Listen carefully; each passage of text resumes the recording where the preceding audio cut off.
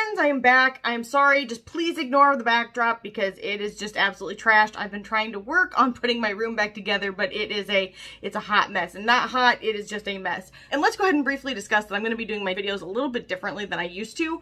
I'm no longer going to do an intro and swatches and looks and then an outro. I just feel like a lot of times my outro is redundant, so there's no point in doing that. I'm just going to give you all the information you need in the first half of the video, but I will also just be including the important details down at the bottom for you guys to be able to read. I feel like that's probably easier than me trying to record stuff a million times. You guys don't see that behind the scenes, but it usually takes me a ton of takes just to talk about like really basic details. I'd much rather spend that time giving you guys my opinion about stuff, but you'll still be able to see swatches and you'll still be able to see looks. I'm not ever going to be super in depth with looks though, because I am just not a makeup artist. I'm just here having a little bit of fun. With that being said, let's talk about the brand of the hour. So we are discussing Black MOXY Cosmetics. They actually sent me this collection. I am really grateful that they did.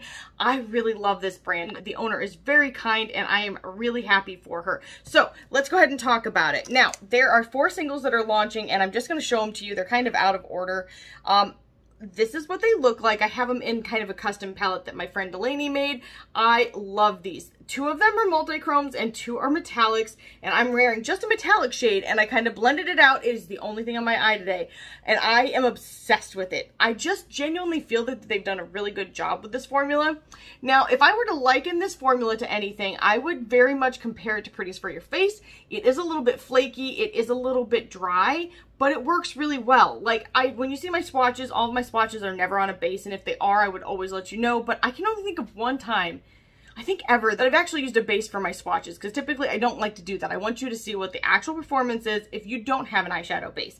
Now, these right here are definitely in that flaky category, but when you swatch them out or put them on your eye, they definitely build very nicely. So if you're swatching them, they come out to be a smooth texture and they're beautiful, but if you're trying to put them on the eye, depending on how you apply them, you're going to get multiple textures in my opinion. I'm going to get close because I have both smooth strokes and kind of like dabbled strokes. Now, I did use an eyeshadow base. I just prefer to do that. I normally do that anyway, but when it is a flakier texture, I like that to hang on a little bit. That way, less that I need it to keep it on my eyelid, but more that I want it to be precise where I'm putting it. But this is what I came up with just with one eyeshadow, and I keep repeating it because it just kind of blew my mind to get this kind of a look, which maybe it is really basic, but I'm very happy with it. I feel really confident. I like the way that I look. I feel like a Men's Warehouse ad right now, but I am really excited about it, and I think that you guys will be too. Now, these are cruelty-free, they're vegan, and they're handcrafted, which is, I mean, a rare breed anymore, it feels like, in this community. A lot of the indie brands out there are definitely sourcing out to the PRC,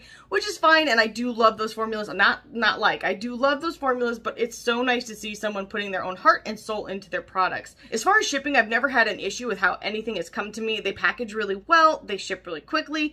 I definitely think they do a nice job with that. I was very surprised about the pricing of this collection because truthfully, a lot of duochromes from other brands are a lot more expensive and they don't even make them themselves. Having tried these, I feel like the price for the quality is exceptional and I feel that the pricing is very fair for what you're getting here. So if you haven't had a chance to check them out, I definitely think now is a good time to do that. And with that being said, I hope that these swatches and looks will be helpful to you guys. And I hope that everybody's staying safe and healthy, and I'll see you guys in the next one.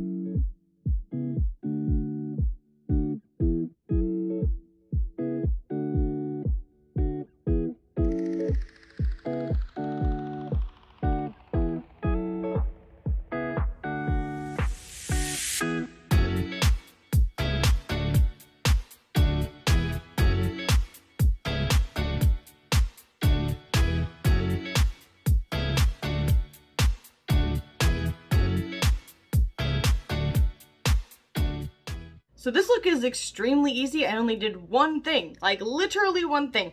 I put down an eyeshadow base and then I took the shade Radiation and I put it all over my lid and I put it underneath my lash line and then I kind of blew it out with a puffy eyeshadow brush, and that is literally all I did for this. And I've got to say, I think it might be one of my favorite looks that I've had in a very long time. Well, I totally messed up and I did not record the process of me putting it onto this eye, but let me just tell you, it was extremely simple and I really love the way it turned out. Okay, so this look was super simple as well. All I did was took the shade Galactic and I put it all over my lid, and then I took the shade Celestial and I put it just in my outer V, kind of blew it out on both top and bottom. And I only took one other shade. You can choose any shade of this color if you want to copy this look. And it was this shade in the Muerte palette. But if you find anything that's kind of in this tone, it's going to do about the same thing. All I did was kind of blow it out on the top and the bottom, and that was literally all I did.